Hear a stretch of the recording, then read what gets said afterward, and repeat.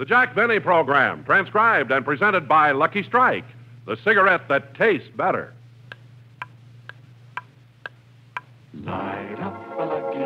It's light up time. Be happy, go lucky. It's light up time. For the taste that you like, light up a Lucky Strike. Relax. It's light up time. This is Don Wilson, friends, and I certainly agree there's no time like right now to light up a Lucky and find out firsthand what real deep down smoking enjoyment is. I mean, the enjoyment that comes from better taste, because a Lucky tastes better every time. And the reasons why are world famous. First of all, LSMFT, Lucky Strike means fine tobacco. Tobacco's so fine, so light, so mild, it just naturally tastes better.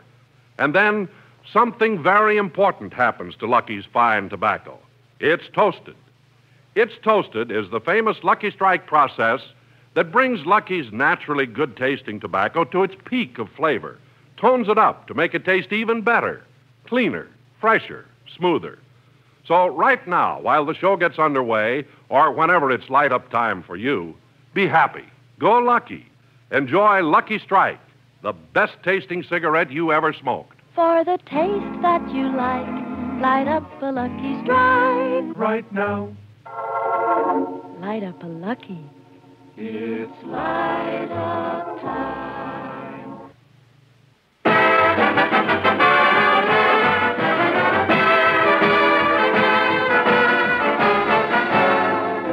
The Lucky Strike program starring Jack Benny with Mary Livingston, Rochester, Dennis Day, Bob Crosby, and yours truly, Don Wilson.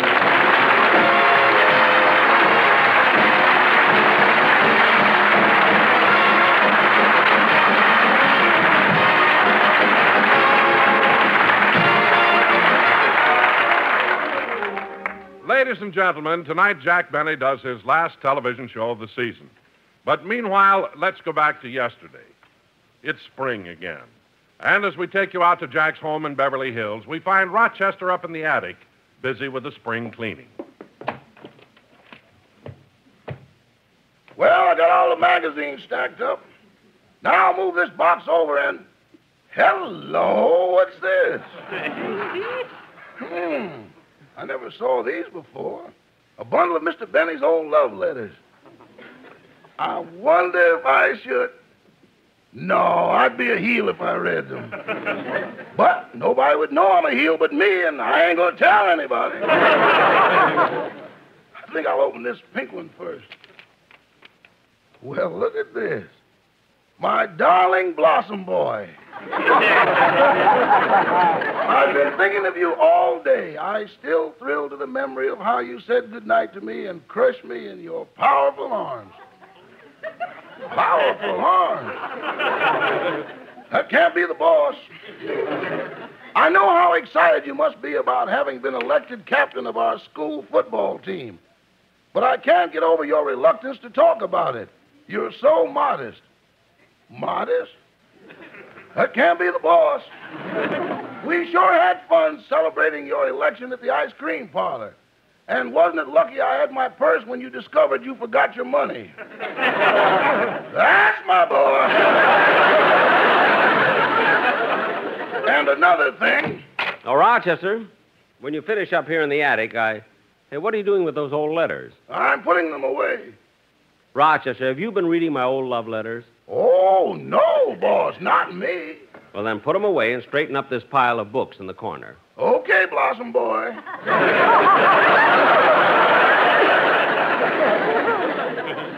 Oh, so you have been reading them. Just one of them, boss.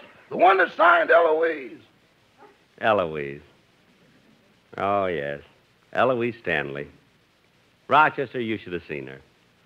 Long golden curls, big brown eyes, rosy cheeks, dimples.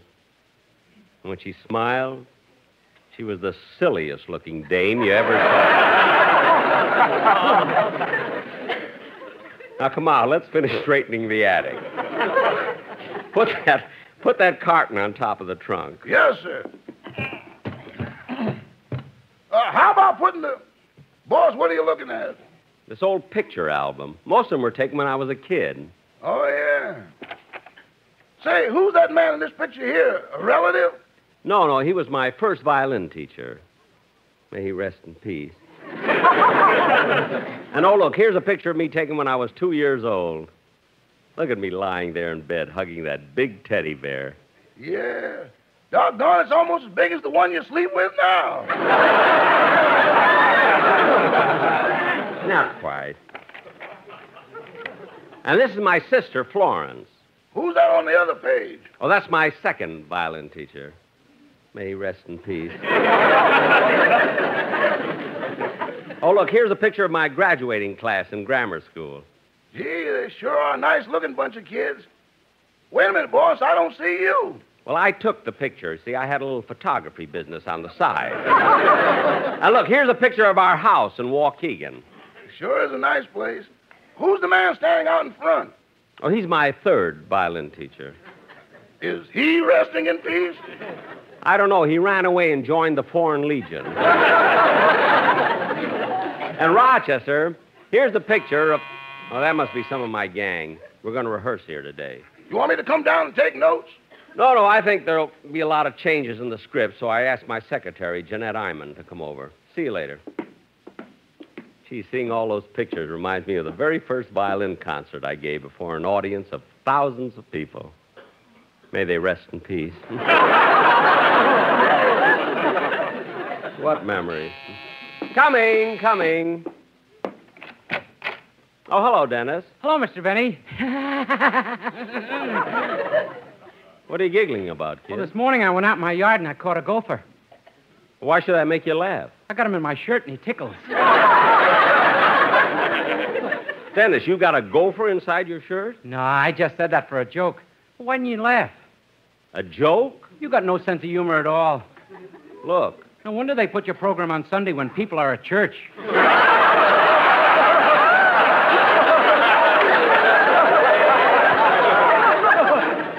Close the door and come inside. Oh, am I on time for rehearsal? You're the first one here. I asked you to come a little early on purpose. I sent you your new contract, Dennis, last week. Have you signed it? Well, no, it hasn't come back from the doctor yet. The doctor? My mother knows how you like to hide clauses, so she's having it x-rayed. Oh, your mother. She's never satisfied with anything. Oh, you're wrong about that, Mr. Benny. She liked the present I gave her this morning for her birthday. Say, today is her birthday. Uh-huh. Well, what did you receive on my mother's birthday, Mr. Benny? Dennis, why should I get presents on your mother's birthday? Oh, it's in our contract. Oh, yes. Gee, I don't know what to get you for Labor Day. You'll think of something. Sing the song you're going to do on the show. Okay.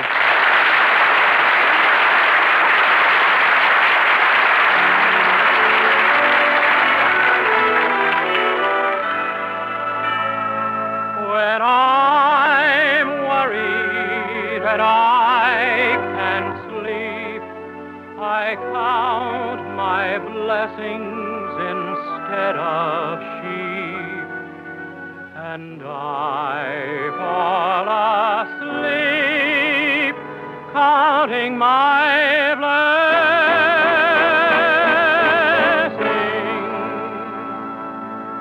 When my bankroll is getting small, I think of when I had none at all, and I fall asleep counting my blessings.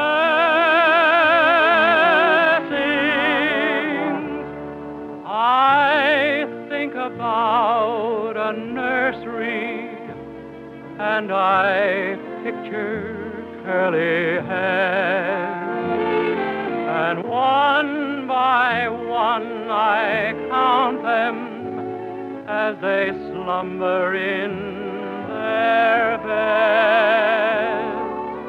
If you're worried and you can sleep, just count your blessings instead of sheep, and you'll fall asleep counting your blessings.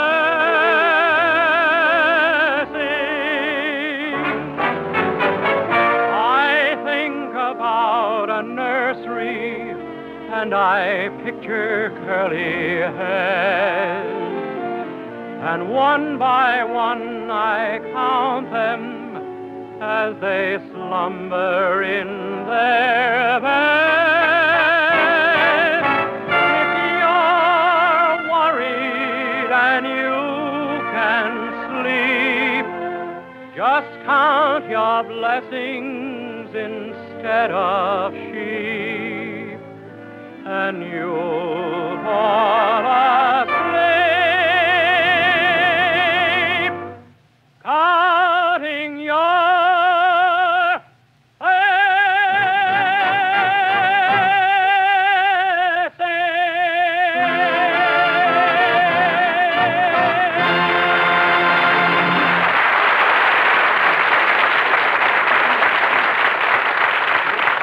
how'd you like it, Mr. Benny? Oh, that was fine, Dennis. It'll probably sound even better, you know. Come in. Oh, hello, Miss Simon. Hello. Well, summer must be around the corner when my little secretary comes to rehearsal in a bare midriff. Well, the weather's kind of warm, and this midriff dress is comfortable. Yeah, but it must be very inconvenient. What do you mean, inconvenient? No place to carry a gopher. Dennis, stop. Now, Miss Simon, you know I'm not a very strict boss, and I don't care how you dress when you're not working. But I do think those bare midriffs are a little immodest. You're modest, but everybody out here wears them. Not my girlfriend, Gladys. She's too modest to wear them. Oh, she's not modest. She just doesn't want to show her tattooing. Dennis. She has more pictures on her than Channel 2. Now, be quiet. One little battleship, and everybody makes a big thing out of it. Anyway, Miss Simon, I'm... Excuse me. Hello? Hello, Mr. Benny. This is Mr. Oh, hello, Mr. Kitzel. Hey, what can I do for you? Nothing at all. I just called up to tell you how much I enjoyed your radio program last week. Well, I'm glad you listened to it. I didn't listen. I was there at the show. Oh, that's nice. Where'd you get the tickets? What tickets? I was nonchalantly walking down the street when all of a sudden somebody threw a sack over me, gave me a bump on the head, and the next thing I knew, somebody is whispering in my ear, "Welcome to CBS."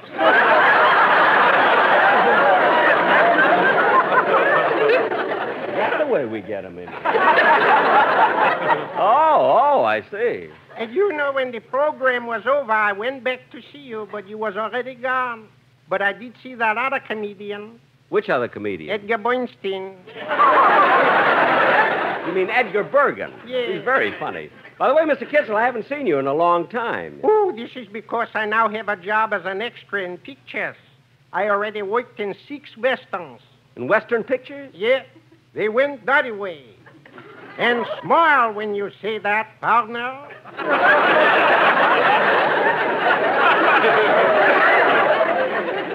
Say, you're pretty good. Oh, you should see me on a horse. Oh, can you ride? The best. When I'm on a horse, I'm looking like Hopalong. Cassidy? Who, me?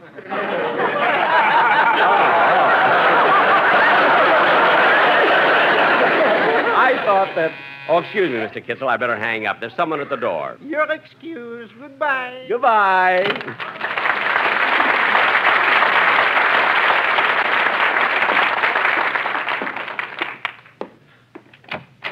Well, hi, Jack. I'm not late for rehearsal, am I? No, come on in, Don. I'm glad you brought the sportsman with you. Hi, fellas. Say, come on in, everybody. Say, Don, how come you're dressed that way? Oh, I just came from the golf course, Jack. I played 18 holes this morning. I didn't know you played golf. Yeah, I just took up the game. I take lessons twice a week now. Oh, that's not... How are you playing? Oh, pretty good. But I'm having a lot of trouble with my tee shots. Well, Don, hitting off the tee is one of the easiest shots in golf. You just remember one thing. Keep your eye on the ball. That's my trouble. I know it's down there, but I'm not sure where.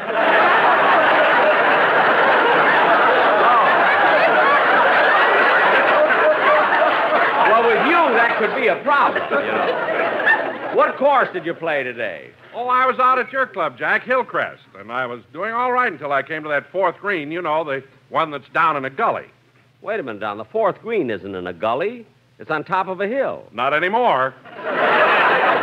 Look, Don, if you... Come on, let's get this rehearsal over with. My gopher's getting hungry. Dennis, you said it was a joke. Now leave it alone. I think we ought to get started. It's getting late, Jack. Jack? Miss Iman, you called me Jack. What do you want me to call you, Blue Eyes? Not during business hours. That's for night. Or drive-in movies. Now, come on, let's all go in the den and rehearse. Huh? Boss, you can't rehearse. The scripts haven't arrived from the studio yet. That's funny. They always send them to my house so we can... Hey, that must be the scripts now. Come in. Hello, everybody. Long time no see. Well, Steve. Hey, kids, this is my publicity man, Steve Bradley. Steve, what brings you around? What's up? Benny, I'm worried. You're slipping, Dad. We got to do something about your publicity. Publicity? Well, that's your department. I know, and I've been working like crazy to get a good stunt to land you on the front pages. Benny, I want you to be as well known as Smog.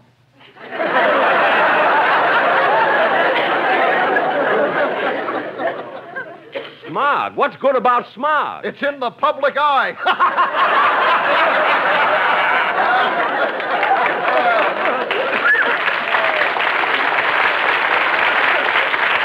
Oh, Benny, I'm thinking every minute. No, brother. Look, Steve, can't you wait? Can't wait. No time to lose. I thought this was so urgent that when I couldn't reach you by telephone, I sent a message by carrier pigeon. Carrier pigeon? Well, that must have been the pigeon that landed on my windowsill. Yeah. Didn't you see the message tied to its ankle? Message? Rochester! Don't look at me. You ate the legs.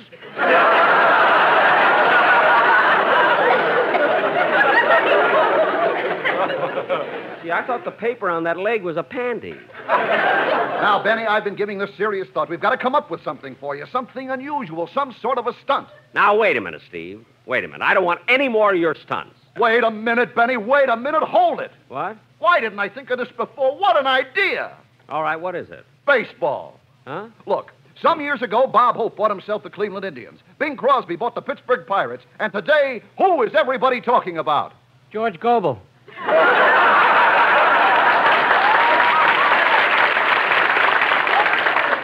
What? And there you are. Oh, be quiet. Now, Steve, what are you getting at? Benny, you've got to have a baseball team. Well, look, Steve, I like the idea, but a baseball team is liable to run into a lot of money. Leave it to me, Benny. I'll find you a team that won't cost you much dough. Well, good. I'll get you a team that's unknown, but with a proper training, in a year or two, you can sell them to somebody else and clear yourself a net profit of $1 million. All right, Steve. It sounds like a great idea. Go out and get me a baseball team. Leave it to me, Benny. So long, everybody. You know, kids, I think Bradley's got a good idea with that He baseball team. certainly has, Jack, and look at the commercials you can do. Commercials with baseball? Why, certainly. You've got the quartet right here, and they can take a song and fit it to anything. Don, I'm not sure. Now, Jack, look, I'll show you. They can even ad-lib one right now. Ad-lib a song about baseball? Sure. Go ahead, fellas, show him.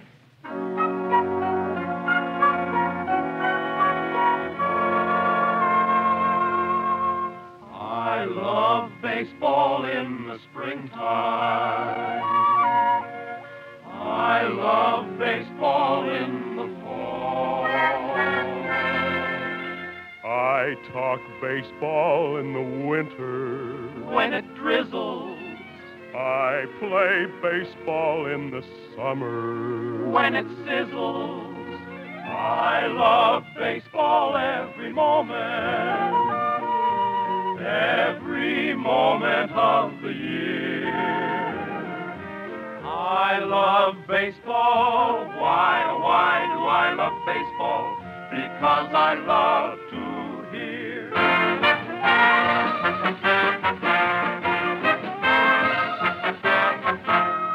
But we love Lucky's in the springtime.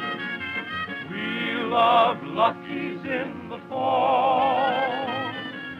I love Lucky's in the winter. When it's freezing. I love Lucky's in the summer. They're so pleasing. We smoke Lucky's at the ball game. Every Lucky makes a hit that's clear. We like Lucky's. Why do we like Lucky's? Because we like to here. Light up a lucky, it's light up time. Be happy, go lucky, it's light up time. For the taste that you like, light up a Lucky Strike. Relax. It's light up time.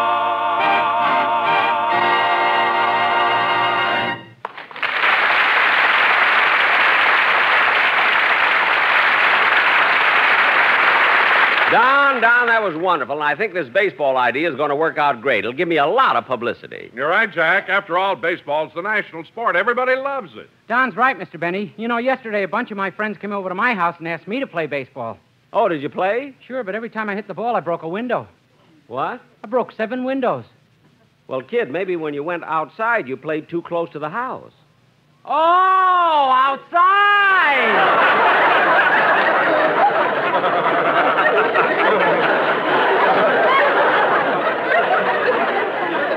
Look, Dennis, why can't you... Well, Jack, look, I haven't been home yet from the golf course, so let's get on with the rehearsal, will you? Don, we can't. The scripts aren't here yet. Oh, yeah. Well, why don't you call up CBS and see what's wrong? All right, I will.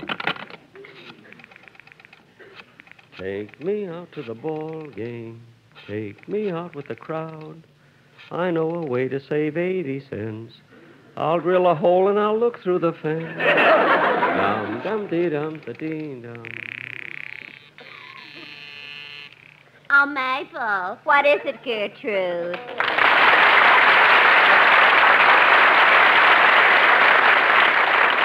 Your outside line is flashing. You get it, will you? Okay. Columbia Broadcasting System. Oh, hello. What? Just a minute, I'll connect you. Mabel, it's Mr. Benny. I wonder what Blossom Boy wants now. He wants me to connect him with the mimeograph department because they haven't delivered his scripts yet. Scripts? Well, how do you like that? And he palms himself off as an ad-lib comedian.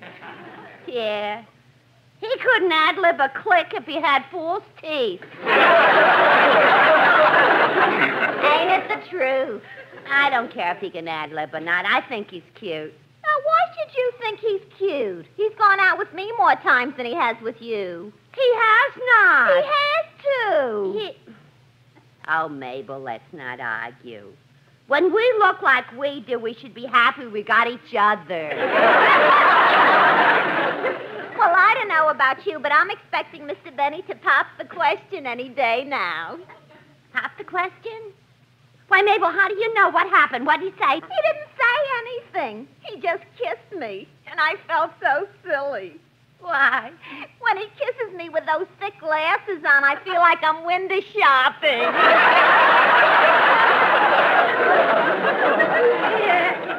I know just what you mean. You do? Yeah.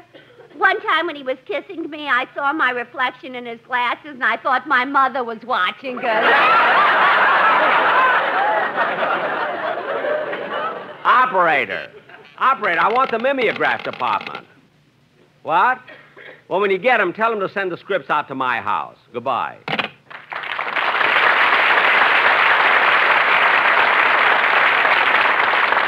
Kids, there's nothing to do but wait, I guess. We won't be able to rehearse now. Hold everything, Benny, I'm back. Steve. Yeah, Benny, you wanted the baseball team, and Bradley didn't let you down. Hey, that's swell. Now, just sign this contract, and the team is yours for $1,000. Good.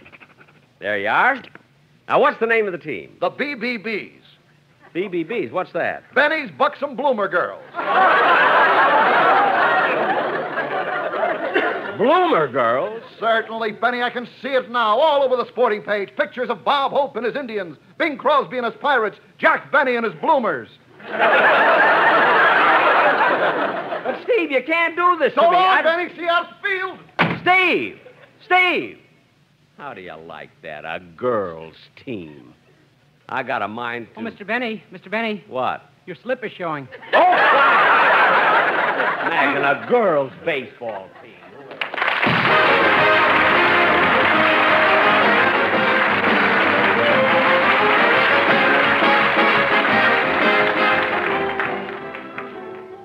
Ladies and gentlemen, here's an important message from the United States Forestry Service.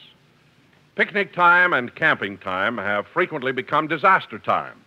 A lighted match or cigarette carelessly discarded, the burning embers of a campfire often start forest fires that destroy watersheds and burn millions of acres of timber that is vitally needed to build America's strength. When you're in the woods, do your part to prevent forest fires. Be sure every campfire, every match, every cigarette is out. Remember, only you can prevent forest fires. Thank you.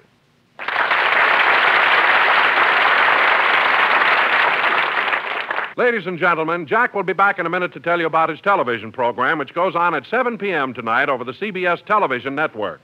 But right now, here's a suggestion for you. Light up a lucky. It's light up time. Be happy, go lucky. It's light up time for the taste that you like. Light up a Lucky Strike. Relax. It's light up time. That's a grand idea for a pleasant Sunday evening at home, or any time at all when you want to enjoy a really great cigarette. Just lean back and light up a Lucky, because every Lucky you light is sure to give you better taste. And here's why. First, Luckies are made of fine tobacco. Lucky Strike means fine tobacco. Light, mild, naturally good-tasting tobacco. And then, that tobacco is toasted. It's toasted is the famous Lucky Strike process that tones up Lucky's fine tobacco, brings it to its peak of flavor, makes it taste even better, cleaner, fresher, smoother. Result, Lucky Strike, the best-tasting cigarette you ever smoked. So right now, friends, or any time at all when it's light-up time for you, be happy. Go Lucky. Make your cigarette better-tasting Lucky Strike. For the taste that you like, light up a Lucky Strike. Right now. Light up a Lucky. It's light up time.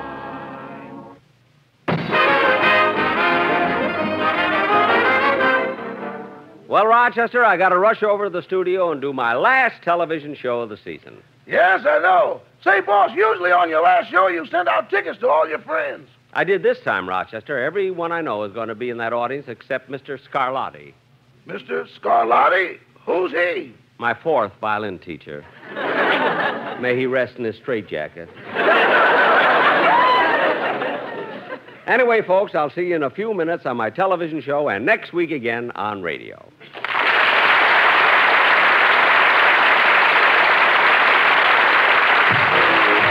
The Jack Benny Show tonight was written by Milt Josephsberg, John Tackerberry, Hal Goldman, Al Gordon, and produced and transcribed by Hilliard Marks. Filter smokers, true tobacco taste, real filtration, famous Tareyton quality. They're all yours when you smoke Filter Tip Tareyton. Filter Tip Tareyton gives you all the full, rich taste of Tareyton's quality tobacco and real filtration, too. Because Filter Tip Tareyton incorporates activated charcoal, renowned for its unusual powers of selective filtration. Look for the red, white, and blue stripes on the package. They identify Filter Tip Tareyton, the best in filtered smoking. The Jack Benny program is brought to you by the American Tobacco Company, America's leading manufacturer of cigarettes.